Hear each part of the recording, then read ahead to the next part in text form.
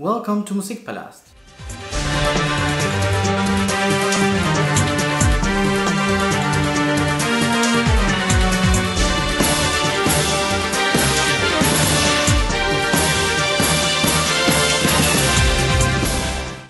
Do you recognize that song? Well, it's the Metal Gear Solid main theme, and today we will talk about a controversy regarding this very song.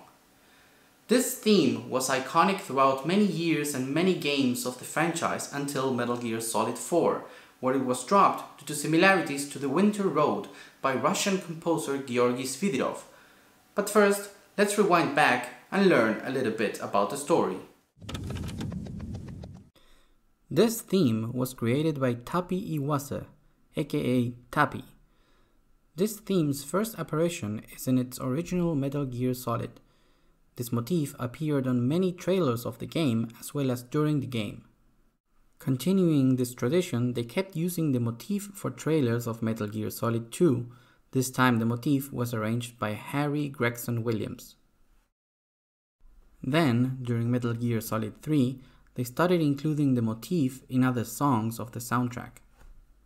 After this, right before the release of 2006 Portable Ops, it was discovered that the Metal Gear Solid theme sounded very similar to a classical piece from Russian composer Georgy Svidrov called The Winter Road. Take a look at this famous video of Hideo Kojima's reaction while listening to The Winter Road for the first time. すごいなこれ確認ゲ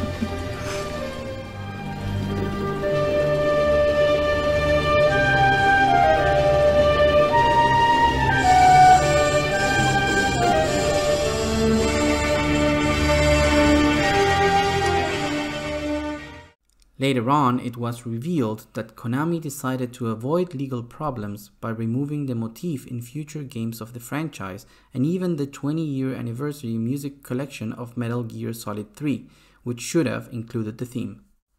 Now, let's take a more in-depth look at both pieces of music. For the beginning of the main theme, we can already see that even though they are not identical, both melodies share some melodic ideas. Here we can listen to both of the intros of the main theme and The Winter Road.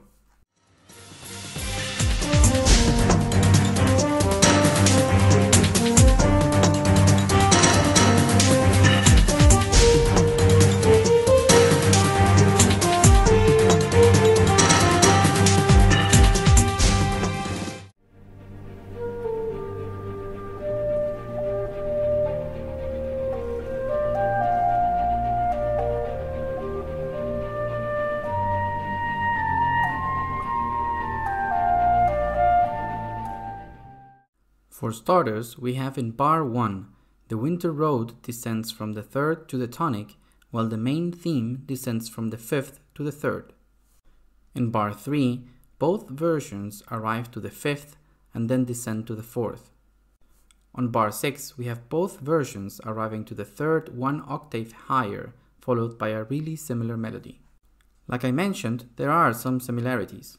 For example, a couple of focal points of the melody follow the same path in both versions, even though, to arrive to those focal points, they both use different ornaments and melodies. We can already hear that both melodies sound related, but the big punch comes later on. Now, let's take a listen to both versions of the main melody.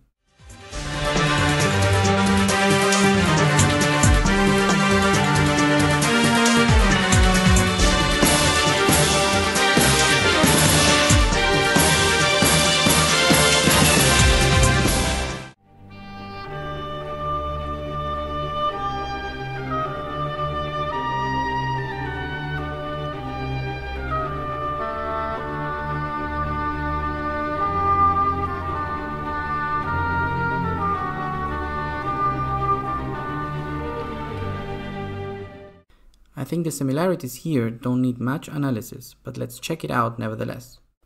Here we have both music sheets. We even have both in the same key signature. Both main melodies doing the same phrasing and everything.